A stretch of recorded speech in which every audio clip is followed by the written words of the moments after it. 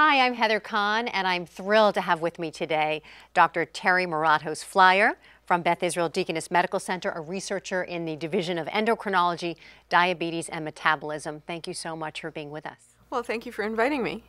Now, your research centers around diabetes and obesity.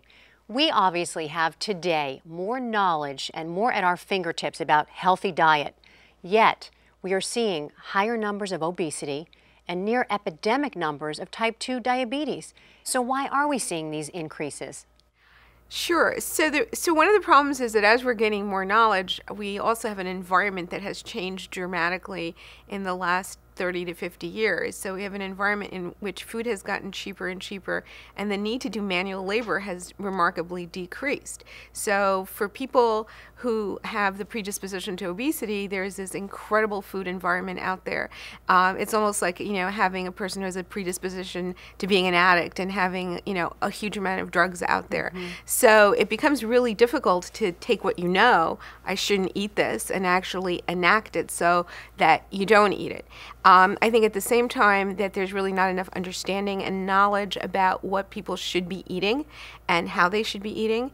And another problem is I think some of the professional societies have given us the wrong kind of recommendations. In 1970, the American Heart Association, the American Diabetes Association started to say you should have a very low-fat diet.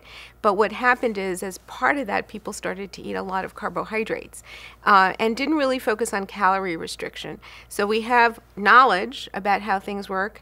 We probably have a better understanding of the regulation of energy balance and weight than we ever did. And at the same time, we have an environment that's predisposing to obesity, and we have not very good understanding of how to take what we know and tell you as an individual, this is the way you should eat to try and lose weight and then maintain your weight. And are you seeing a lot more type 2 diabetes and hearing more about it? Absolutely.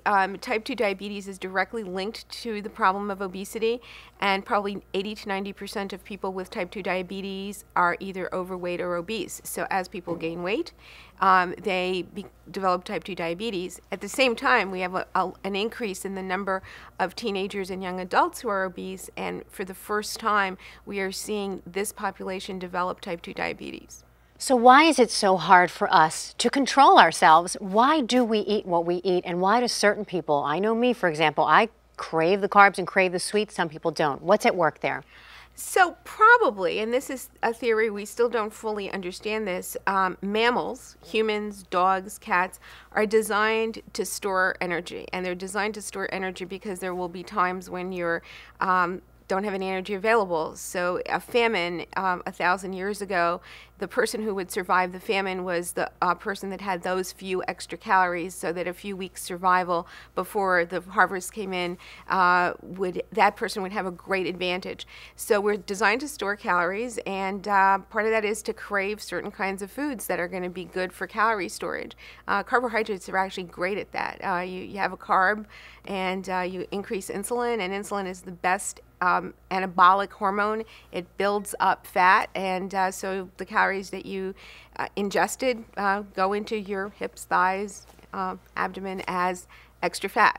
Tell me about the findings of your specific studies on low-carb and high-carb diets. We decided to do a study in mice on an Atkins-style diet, a very low carbohydrate, high fat diet. And the reason we decided to do it is in part, no one had ever done it before. No one had actually tested. There are these claims that a very low carbohydrate diet will change your metabolism and get you to lose more weight. And mice are a great model. We've discovered a lot in mice that applies to humans in terms of the hormones that regulate weight and the genetics of obesity. So we said, okay, let's try this diet in mice. And amazingly enough, because if I had bet, I would have bet against it.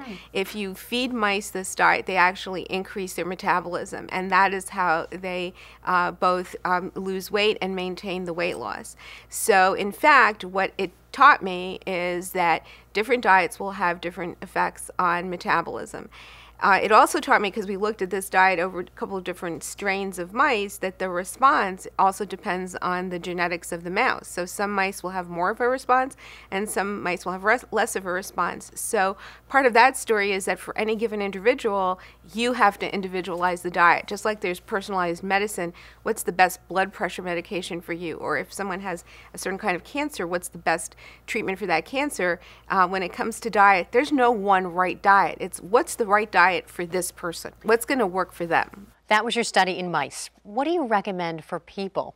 It's an individualized prescription, but in general, what I recommend is a relatively low carbohydrate diet, in the sense that you don't have pasta. If you're trying to diet, pasta, potatoes, rice, kind of all the white and yellow foods are not going to be really helpful in that diet. The kinds of carbs you have are the complex carbs, and you focus a lot on things like your mother told you, like green vegetables.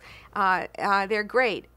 Meat in reasonable amounts, and again, if you happen to like fish, you're lucky, because it's a great diet food. You know, chicken is better, but it's really kind of what most mothers said. You should, you know, eat your veggies and have a reasonable amount of meat, and don't have a lot of that pasta stuff. Great information. Dr. Terry Maratos-Flier, thank you so much for being with us. Thank you. It's been a pleasure to be here.